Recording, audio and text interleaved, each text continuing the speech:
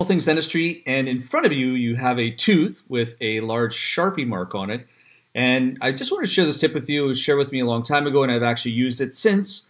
An incident like this has happened to me a number of years ago, and it was root canaling the wrong tooth. And yes, you know, it's gonna happen to you at some point. Something is gonna happen, and one way to prevent that, if you haven't had it, and I hope you never do, is to mark the tooth whatever way you want. This is with a Sharpie, and you know the problem is, especially with these mandibular incisors, they all look the same. So you can take a Sharpie, dry the tooth off, take a Sharpie. I actually have a surgical marker right here, and let's just give it a rip.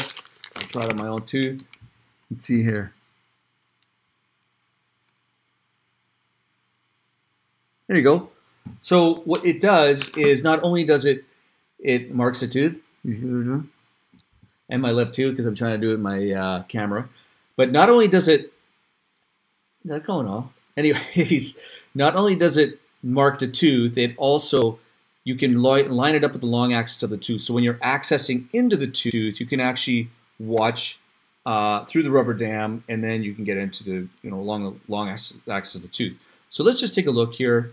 And what we're going to do is, the problem is that once you put the rubber dam, you're ready to rock. So it's hard sometimes. You can see it's very easy to put on the wrong tooth. So we're going to put it on the right tooth. So like I said, it helps you to indicate which tooth is the right tooth. You can do this, and you can actually access the tooth without the rubber dam on.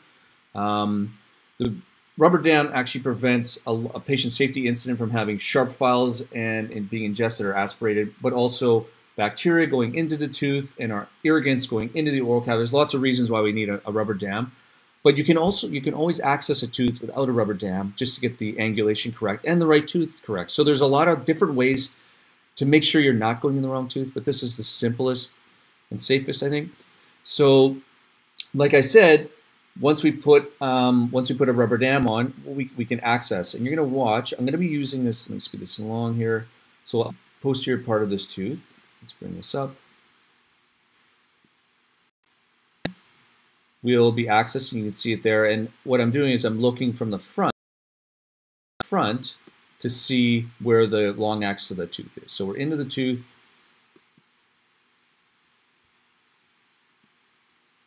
There we go. We're right into the tooth. It's necrotic, so that reconfirms our initial diagnosis. And then we're going to open and shape our coronal 2/3, and then that's it.